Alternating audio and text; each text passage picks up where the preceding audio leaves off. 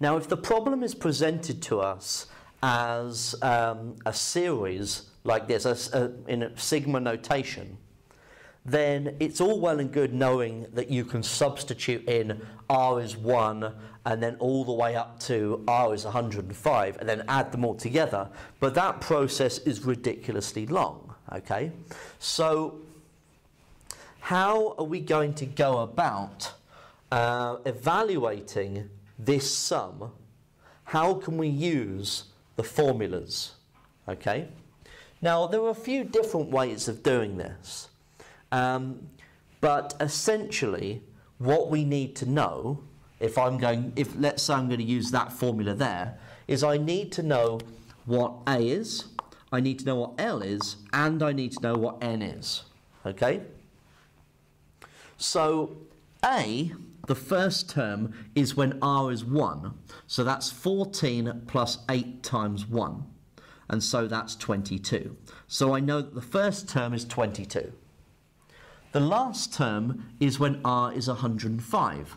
So 14 plus 8 times 105 is equal to, well, 14 plus 8 times 105 is 854. And n is how many terms there are in the series. Now we're going from r is 1 up to 105, and so there must be 105 terms in the series. And so we can now use that middle formula to say that this is 1/2 times n, 105, times a plus l. Okay, so 22 plus 854. So 1/2 times 105 times 22 plus 854. And that gets me 45,990. Now,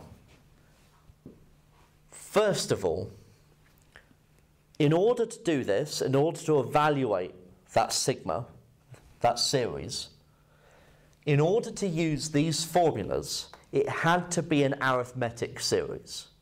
Now, I can write down an nth term in there which would make this not arithmetic, and so this process wouldn't have worked, okay? It is because the nth term, this 14 plus 8r, because that is linear, because it is an arithmetic sequence's nth term, that is why this worked.